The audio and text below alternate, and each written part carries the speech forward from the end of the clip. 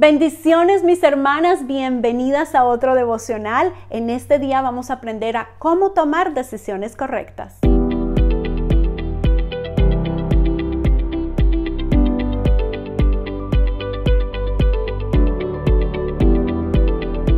Estamos viviendo unos tiempos donde la dirección del Señor es tan importante en toda decisión que tomamos, que a veces nos preguntamos si las decisiones que estamos tomando y el camino que estamos tomando es el correcto, es lo que el Señor quiere para nosotros. Y por eso en este día sentimos en nuestro corazón que el tema más apropiado para un tiempo como este es aprender cómo sabemos si estamos tomando las decisiones correctas, si estamos en el camino correcto del Señor. Amén. Y esa cuestión de esta decisión o esa decisión puede llegar a causarnos desánimo o miedo o preocupación, estrés. Son tantas las cosas que fluyen cuando hay que tomar una decisión, muchas veces inmediata o muchas veces hay un tiempo en el que podemos meditar y saber y poder decidir, analizar nuestras opciones y poder tomar una decisión, pero es abrumante y yo me he encontrado en esos momentos donde digo, Padre, definitivamente no puedo seguir derecho, tengo que tomar o la derecha o la izquierda. Amén. Y es en esos tiempos donde digo, ¿cuál es el camino? ¿Cómo sé que debo tomar la derecha o que debo tomar la izquierda? Amén. Y hay muchas personas que en estos momentos se encuentran en esa intersección, se encuentran en ese, si debo tomar por aquí o coger por allá, debo volver a la iglesia o no, debo seguir con mi trabajo normal, mi vida normal o no, ¿qué es lo que debo hacer financieramente, espiritualmente, físicamente? ¿Cuáles son esas decisiones que debo tomar y cómo las debo tomar? Por eso en este día el Señor quiere compartir con nosotros Proverbios 3, 5 y 6, donde dice, confía en el Señor en todo tu corazón y no en tu propia inteligencia. Reconócelo en todos tus caminos y Él allanará tus sendas. ¿Cuál es la mejor manera de poder tomar decisiones? Es reconociendo a Dios en nuestro camino. Es pidiéndole al Señor que sea Él ayudándonos a tomar esas decisiones, hasta las más mínimas. El Señor dice que Él quiere ser parte de hasta lo más mínimo en nuestra vida. ¿Qué te vas a poner hoy? ¿Debes salir o no debes salir? ¿Debes tomar ese trabajo o no? Cualquier decisión que tú tengas que tomar, si tú reconoces al Señor y es su promesa, nos acaba de decir que si lo reconocemos, Él enderezará nuestra senda. Es como si el Espíritu Santo fuera el GPS que va dentro de nosotros, lo tenemos programado y Él quiere guiarnos. Hay muchas escrituras en la palabra de Dios que nos dice que Él afirma nuestros pasos, que nosotros tenemos planes, pero que últimamente es el plan de Dios el que prevalece, porque Él nos quiere llevar a un lugar específico, a un destino específico, y aunque nosotros nos desviemos, por decirlo de esa manera, como el GPS lo hace, recalcula el camino y vuelve a llevarnos al camino donde tenemos que ir. Amén. Es hermoso saber que podemos contar con Él. Y hay algo que el Señor me ha estado ministrando últimamente también, y es que el Señor, si nosotros siempre permitimos que Él está enfrente de nosotros, que Él sea el que nos dirija y nos muestre el camino que debemos seguir, su promesa, y lo dice en la palabra, es que gracia y favor nos van a seguir. Entonces, pero la condición es que sigamos nosotros al Señor. Si tú estás siguiendo los pasos que el Señor te está dando, si tú estás reconociéndolo en todos tus caminos, te aseguro que el Señor está ahí contigo, te aseguro que Él te está mostrando qué pasos debes tomar. Entonces, si eso es lo que tú estás haciendo, gracia y favor están detrás de ti, porque esa es la promesa que el Señor nos da. Amén. Y una de las cosas que hemos estado hablando es cuál es la decisión, ¿verdad?, que debemos tomar. Y hay la opción, hay un chance de que podamos tomar una decisión equivocada. Pero aún cuando estamos tomando una decisión equivocada, miren lo que el Señor nos dice en Isaías 30, 20. Dice, sea que te desvíes. Esto es lo que quiere decir, que yo iba en el camino derecho, pero en algún momento en mi vida tomé una decisión que me desvió. Entonces dice, ya sea que te desvíes a la derecha o a la izquierda, tus oídos percibirán a tus espaldas una voz que te dirá, este es el camino, síguelo. Este pasaje de la Biblia me da tanta paz. ¿Por qué? Vamos a analizar solo un momentico algunas de las cosas escondidas que están ahí, que si no realmente lo leemos muy rápido nos perdemos de esto. Dice que si nos desviamos, lo que quiere decir cuando, que sí nos vamos a desviar en momentos donde vamos a tomar una decisión que de pronto no iba de acuerdo a como el Señor lo quería hacer, pero nos desviamos. Dice que nuestros oídos percibirán.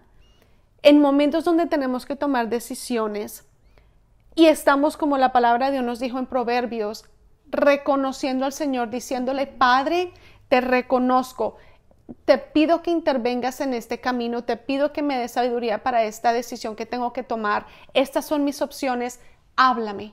Hay un momento de quietud donde tenemos que estar escuchando para que nuestros oídos puedan percibir. De lo contrario, vamos a estar todavía como en ese momento de pérdida, ¿verdad?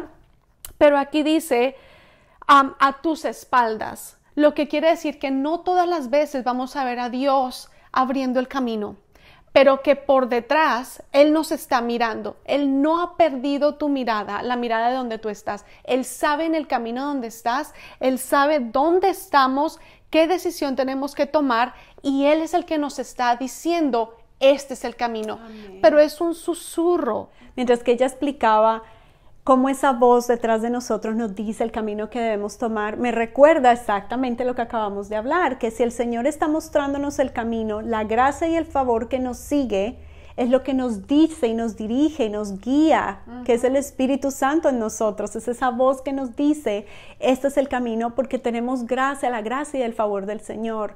Que si nos desviamos por un momento, que si el Señor no logramos ver por qué camino fue que Él tomó el Señor, la gracia y el favor nos vuelve a poner en el camino correcto. Así que en este día queremos motivarte a que no importa qué decisión, sea grande o pequeña, tú tengas que tomar, desde que tú reconozcas al Señor en todos tus caminos, recuerda siempre que Él enderezará tus veredas. Así es que no tengas miedo de tomar decisiones. Recuerda que el Señor te dice que debes ser fuerte y valiente, porque Jehová tu Dios está contigo donde quiera que tú vayas. Eso lo encuentras en Josué 1:9. Y si tú haces esa escritura propia, si tú te apropias de eso, vas a reconocer y saber que Dios siempre está contigo, guiando cada paso y cada decisión que tú tomas. Y en este día queremos compartir contigo 2 pasos que te van a ayudar a tomar las decisiones correctas que necesitas tomar durante este tiempo. El primer paso es que reconozcas a Dios en todos tus caminos. ¿Y qué significa reconocer a Dios? Es decirle: Señor, no sé qué camino es el que debo tomar. Tengo diferentes decisiones por tomar. Ayúdame, muéstrame, enséñame a glorificarte con cada decisión. Y en este día queremos hacer una oración contigo para ayudarte a poner esas decisiones en las manos del Señor y que puedas tú reconocerlo en todos tus caminos. Así es que te invito a que cierres tus ojos en estos momentos y vamos a pedirle al Señor que sea Él tomando control de cada decisión. Padre amado, Señor bendito, gracias te damos, mi Rey, gracias por la oportunidad que nos das, Señor, de tomar decisiones, Padre Celestial. En este día, mi Rey, nos rendimos completamente ante ti, Señor, reconociéndote en cada uno de nuestros caminos, Señor, reconociendo, Señor, que queremos agradarte en cada decisión que tomemos y últimamente hacer tu voluntad en nuestra vida. Rendimos a ti cada decisión que debemos tomar en este día, Señor. Te pedimos nos des sabiduría, gracia, favor, Señor, al tomar cada decisión, que seas tú mostrando el camino que debemos seguir, el camino que te va a glorificar a ti, mi Rey. Gracias te damos, Señor, por esa paz que recibimos al momento de tomar decisiones, Señor. En el santo y poderoso nombre de Jesús te lo pedimos. Amén. Amén. Una vez tú has orado, ahora ten la paz de seguir con el siguiente paso. Amén. Y una vez le hemos pedido al Señor que intervenga en esa situación, en esa decisión que tenemos que tomar. Paso número 2 es toma acción. Da ese paso de fe. Hay muchas opciones, ¿verdad? En nuestras decisiones podemos tener opciones de cuál podría ser la decisión correcta en cualquier situación. Te aconsejamos que tomes la decisión o la opción que glorifique más a Dios. Puedes que tengas muchas opciones de llegar y tomar esa decisión, pero hay una opción que glorifica a Dios de maneras extraordinarias. Entonces te pedimos que tomes esa decisión y esa decisión te dará la paz que necesitas para entonces seguir adelante.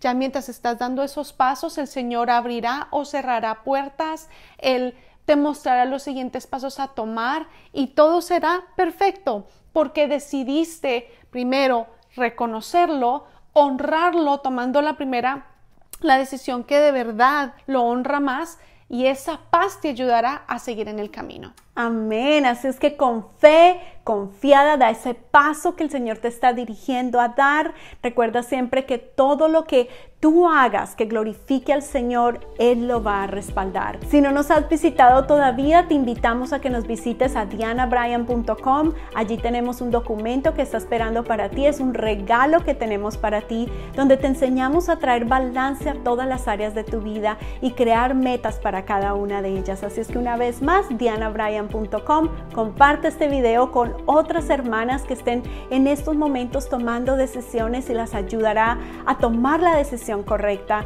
Asegúrate de suscribirte al canal y nos vemos el próximo sábado.